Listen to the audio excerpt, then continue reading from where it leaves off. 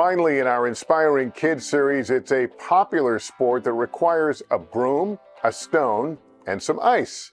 We're talking about the sport of curling, and two brothers are hoping to inspire other kids to follow in their footsteps. Let's get details now from our friend Gabriella Rudy. Meet Carter and Tucker Hellman, 11-year-old twins breaking the ice about a sport sliding into popularity: curling. After watching Team USA win gold in 2018, the twins were swept up. I was like, this is really cool. I really want to try this. When the boys first came to you with an interest in curling, what were your thoughts? Never in a million years did I think, oh yeah, my kids are going to be curling, you know? It was harder than it looks, but the strategy and the sweeping and everything was really fun. As the twins told me, curling is not as easy as it seems. It takes a mix of precision, accuracy, athleticism, and of course, sweeping. Here's how it works. Two teams take turns sliding heavy stones toward a target area called the house. Sweeping in front of the stone helps it move faster. The objective is to have your team's stones closest to the center of the house to score points. Okay, sweep. Back in 2011, even Lester caught the curling bug himself. Let her go. Good job. See, nothing to it.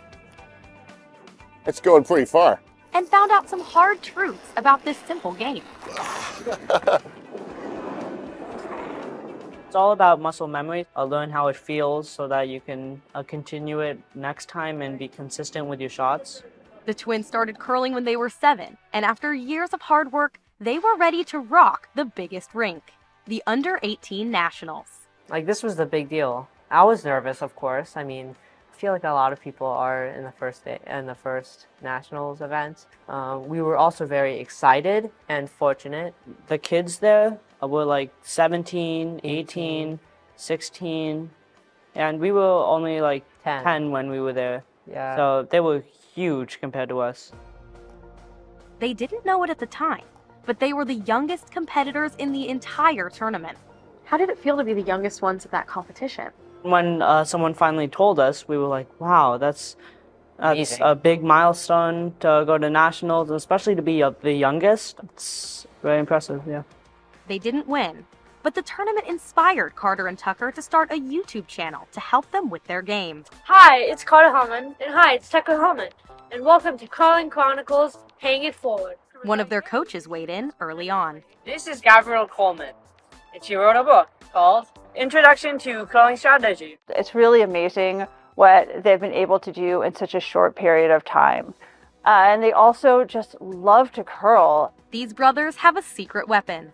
We have this telepathy thing. And also, we kind of, as twins, we bring each other up when the team gets down. And it's like my own personal therapist. They plan to be sweeping the competition for years to come. A big goal of ours is to go to the Olympics.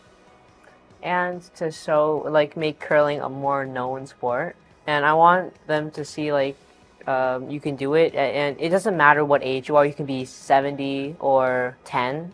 Curling prodigies, turning heads and rocks, and showing all generations that it's never too early or too late to learn something new. Gabriella, thanks very much. It's a really fun sport.